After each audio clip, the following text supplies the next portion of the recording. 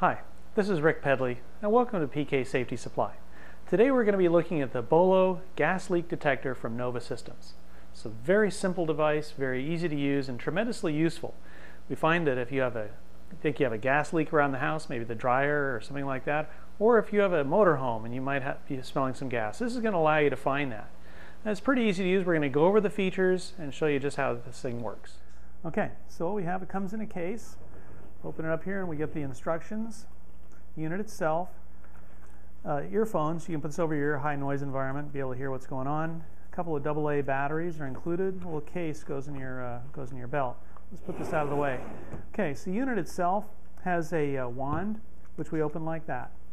And this allows you to get it into a spot that might be a little bit hard to reach. So what it's got is first is a power on button. Since we turn the power on, light's going to start to flash. And then this thumb wheel. Thumb wheel is really unique feature compared to some of the other instruments we sell. So we're going to turn this, and you hear this noise. I'll put it a little closer, hopefully you can hear this. And it starts ticking.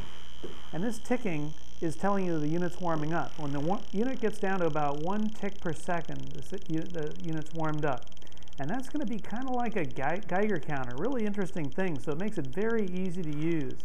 That sounds pretty good right there. So we put the unit, the tip of it, which is where the sensor is, we're going to put that near where we think a leak is, or along a pipe, say to a fitting or something like that. And this ticking sound is going to increase in frequency when we do that. So since I don't have a pipe right here, I've got some calibration gas we use, and I'll just give you an idea what's going to happen here.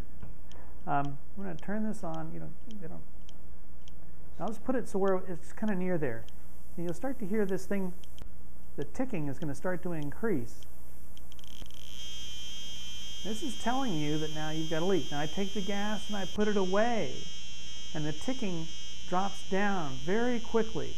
So if I'm moving along a pipe, I'm going to have the ticking as I get close to the leak, it's going to start to increase, and as I get away from the leak, it's going to start to slow down. And in this manner, we can find the leak very quickly. Now this doesn't tell you any specific concentration. We can't say that there's this much gas or this size of leak or anything like that, but it will lead you to a leak very quickly. And not a lot of moving parts. When you're done, turn the thing off, away you go. There's no calibration, nothing like that. It's basically a qualitative instrument. It's going to tell you that you've got more gas here than you've got there. And so it's very easy, very small. Keep it in your pocket, keep it in the little case it comes with.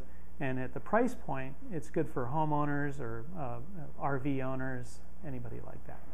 There you go. Thanks a lot.